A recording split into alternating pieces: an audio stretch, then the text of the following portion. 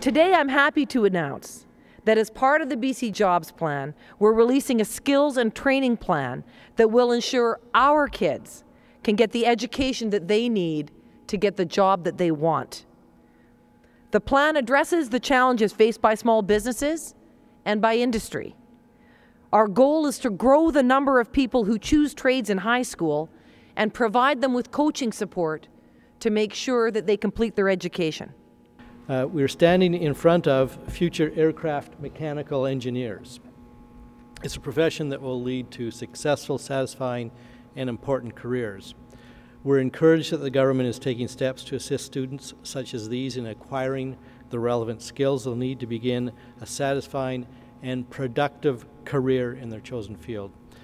So I want to congratulate you, Premier, and the government, your ministers, Mr. Bell, for the work that you've done in recognizing the reality that we have and the opportunity and acting on it.